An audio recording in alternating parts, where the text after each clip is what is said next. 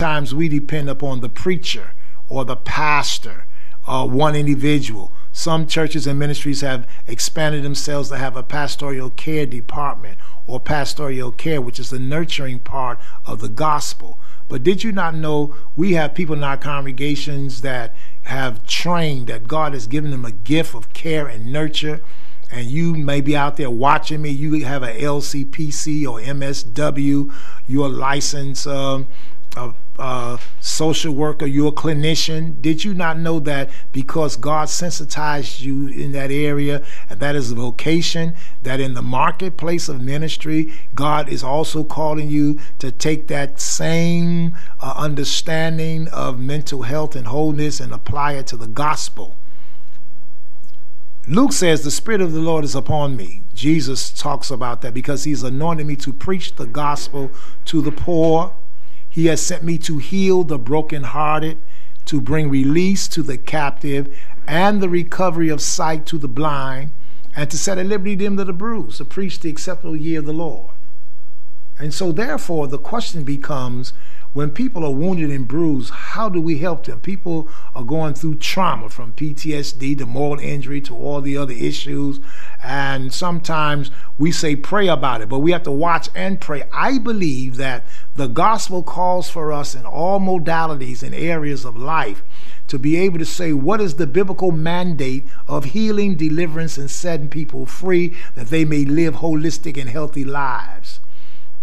And so what I began to do is call on pastors, those who have been to seminary or Bible school, those who have not, but you do pastoral work, pastoral care, to sit down and have some dialogue with those who've gone to the schools, social work schools, and have been trained as certified by the state, is certified by the organizations as mental health care professionals. Some of you work for HR. Some of you are counselors. You work with the human dilemma of life. I believe that you are a part of God's arm and a part of the church's arm of pastoral care and mental health care. And so we have a division where we try to bring pastors and clergy and leaders together with those who have gone to the universities, to the social work schools, and have trained in mental health care and have been certified to do mental health, to do counseling, to do all kinds of work, because Thessalonians talks about, may the God of peace sanctify you wholly, both spirit, soul, and body, and give you peace.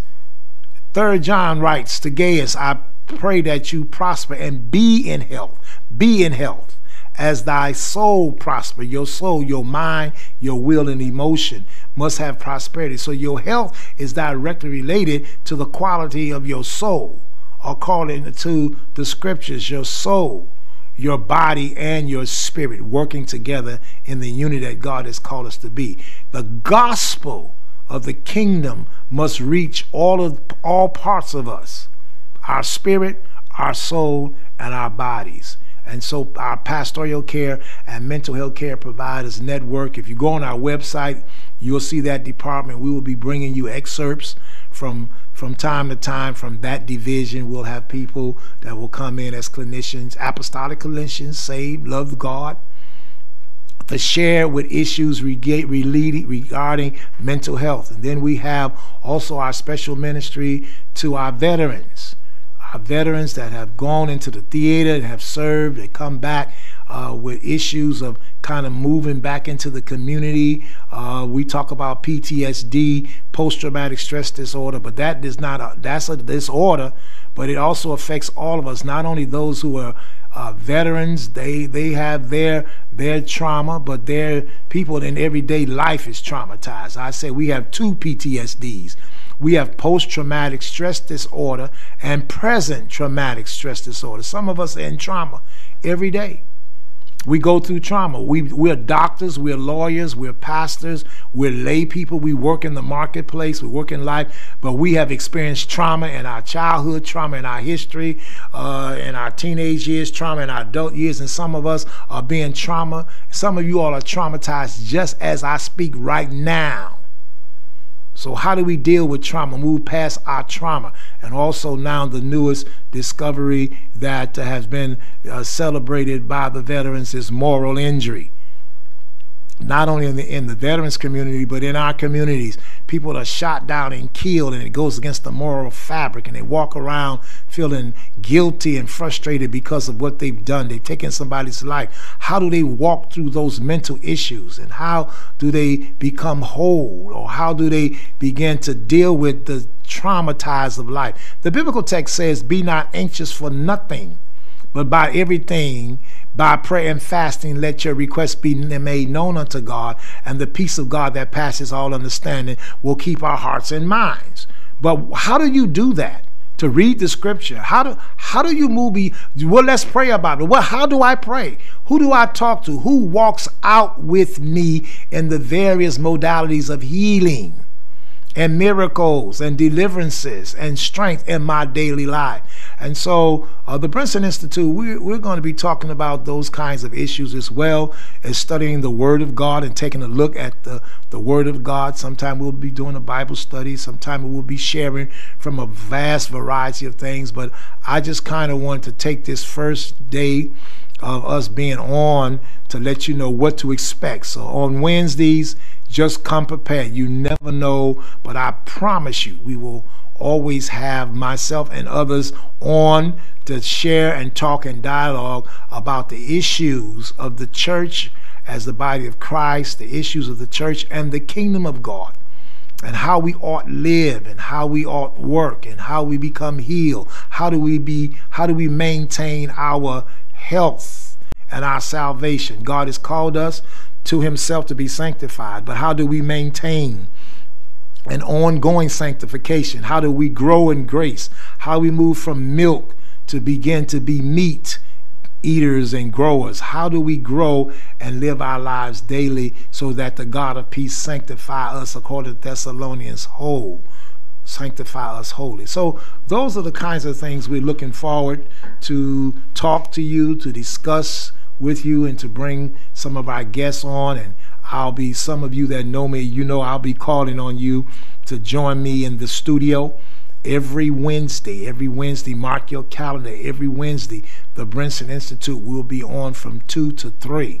A whole hour just to talk and share with what God is doing. I'm excited. One of the things that I'm excited about, even God has blessed us, we also have a community Bible study. Those of you that are free during Wednesday, so this is like the second round for us, because every Wednesday from 11 to 1 o'clock, from 11 to 1 o'clock at 8600 South Bishop, at our headquarters, the Center for Apostolic Empowerment, 8600 South Bishop, in the lower level, we study the Sunday school lesson.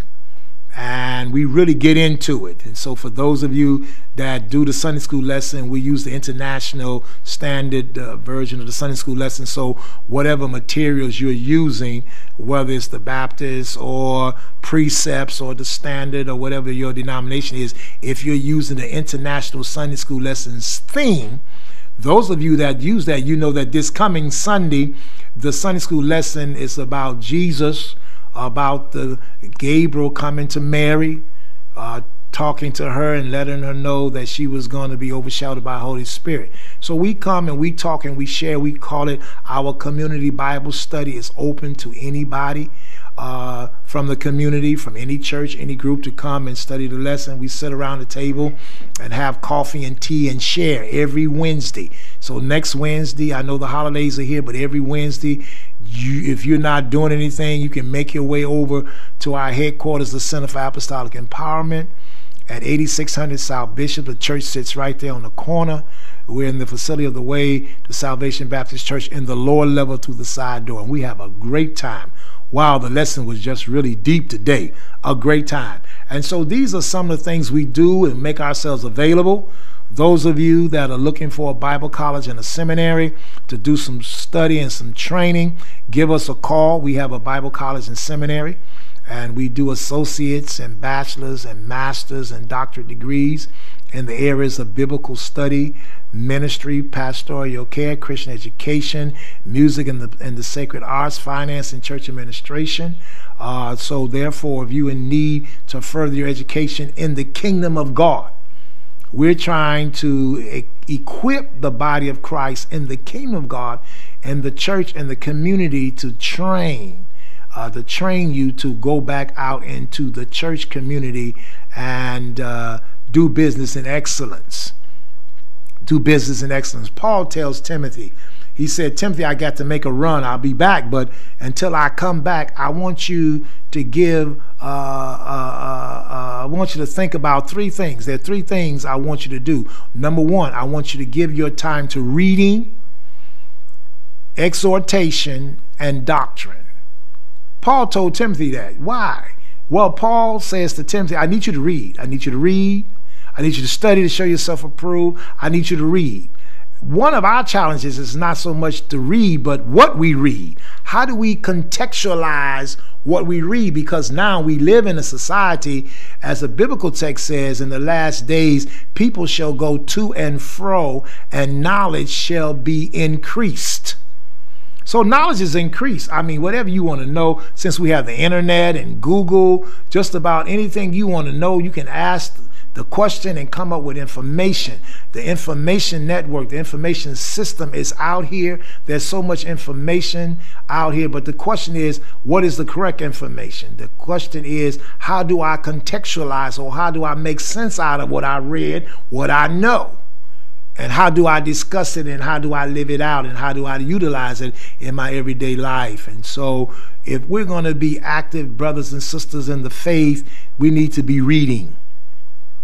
If I listen to a person talk, you that listen to people talk and share, and they have their opinions, some of them come on talk radio or whatever, you can just about tell who they read or what have they read. Are they read? Are they well read? Do they read? Do they study their material? Because sometimes we can repeat stuff we've heard but never research it. And sometimes we have to keep up. Our job is to give and teach a changeless gospel to a changing community, a changing society. Our job is to, how do we look at the biblical text?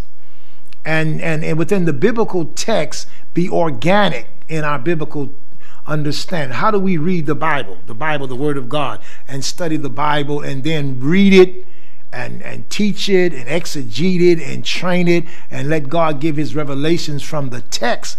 Because a lot of times we bring questions to the text that the text was not designed to answer. Then we try to make it. So how do we read the text? How do we read other materials? How do we make sense? Because God did not operate in a vacuum. He said, any of you that lack wisdom, let them ask of God. But if we lack wisdom, no one really looks for wisdom unless they possess understanding and knowledge. Why do I need wisdom if I don't have knowledge? What do I need wisdom for if I don't understand my knowledge? So in all my getting, I need to get an understanding.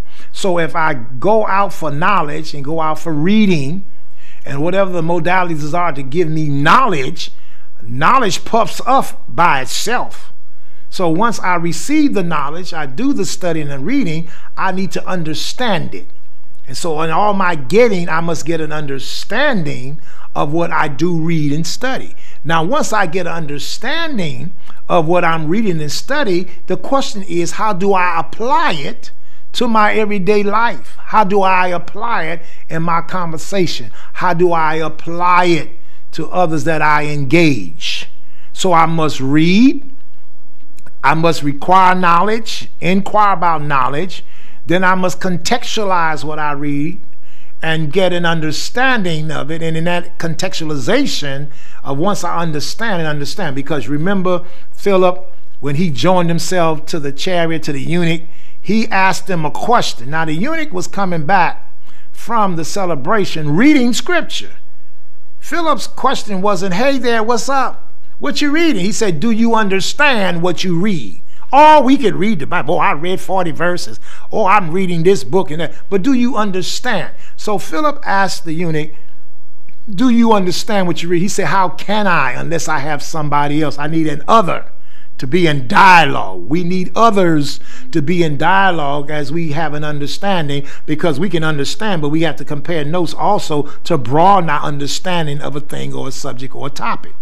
So it is as those of us who live in this world and participate as members of the body of Christ, the church ecclesia, living in the marketplace in the municipality of life.